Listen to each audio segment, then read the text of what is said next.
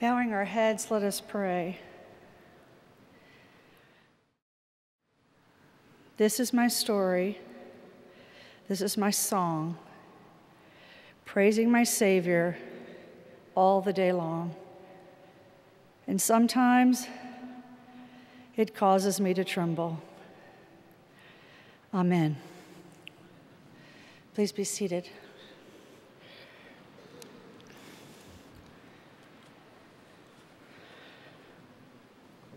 One Sunday afternoon, about this time last year, I left our church in Richmond, Virginia, and was on my way to meet my husband for lunch when a sign on the road caught my eye. Driving along one of the city's busiest streets, I noticed this giant billboard, not for its alluring photo or catchy jingle or pithy advertisement for an injury law firm or a car dealership. In fact, no company at all was mentioned on the sign. There was no name, and there was no photo. The sign simply had a quote with a statement underneath the quote on a very simple blue background. It said, "Once you've heard their story, there isn't anyone you couldn't love. Ask someone their story today." I thought, wow, I love that. I wonder who put that sign up. Once you've heard their story, there isn't anyone you couldn't love. Ask someone their story today. All through the lunch and the following days, I was still thinking about the billboard. I shared what I'd seen with a few friends, and one friend even went back and took a photograph of it and sent it to me. I thought, I bet Methodist Family Services put this sign up. It makes perfect sense. Their campus is a stone's throw from the sign. And then my curiosity got the best of me. I knew that Lamar Corporation, headquartered in Baton Rouge, Louisiana, where I grew up, was responsible for putting the sign up. I have a friend whose son works for Lamar Corporation, so I asked her if he might help me find out who was responsible, and he did. It turns out it wasn't put up by a company or an institution. An individual paid to have that billboard put up. And for me, that made it even more powerful. To think that someone would use his or her own money to remind you and me about what is most important. Every human being does have a story to tell. A story that's full of blessings as well as hurts. For every life has joys and every life has great sorrows. The human experience is one of Good Fridays and Easters, deaths and resurrections. What makes the human journey powerful, though, is when we share our stories, our lives. In doing so, we help one another carry the heavy burdens that sometimes seem to overwhelm us. Once you've heard their story, there isn't anyone you couldn't love. Ask someone their story today. You know, it's just so easy to judge, to shun, to malign, to wound, to never really hear someone, to make a quick judgment, file that assessment away.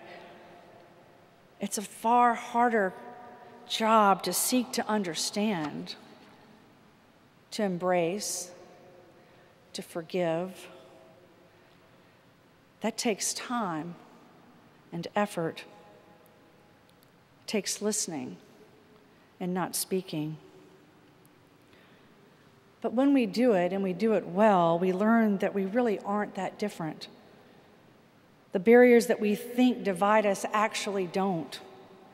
The lines we've drawn so carefully, our gender, our age, our race, our economic background, our politics, all that can fall down if we open ourselves up to the opportunity and break down the walls. Someone we thought we didn't like, someone that we'd cast out as totally different from us, suddenly we begin to embrace. And we begin to understand, that's why he gets angry sometimes. Or I didn't know it was that hard to be in recovery. That's where her insecurity comes from. That's why he's so quiet. That's why she fears failure so much. That's why school has always been so difficult for her. Our stories set us free and allow us to be loved and understood. They generate empathy and compassion, and they let us know that we don't walk alone. Good Friday is similar to the billboard because it is God saying in a loud voice, I already know all of your stories, and I still love you. I know all of your ugly parts, the parts that make you feel ashamed, the parts that make you cringe with embarrassment. I know about the adultery. I know about the lie you told. I know your bad temper. I know your ego. I know the jealousy that consumes you. I know every single part of you, and I still love you.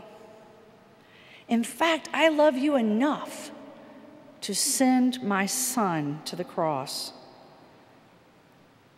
And that knowledge, the knowledge that there is nothing in our stories, in our narratives that can ever separate us from his love, should make us tremble. That's why today is Good Friday. I did a little research on the author of the quote. It is attributed to a Benedictine nun named Mary Lou Kaunacki. She serves in the inner city of Erie, Pennsylvania, and her work consists predominantly of activism and peace and works of mercy in places like soup kitchens and homeless shelters.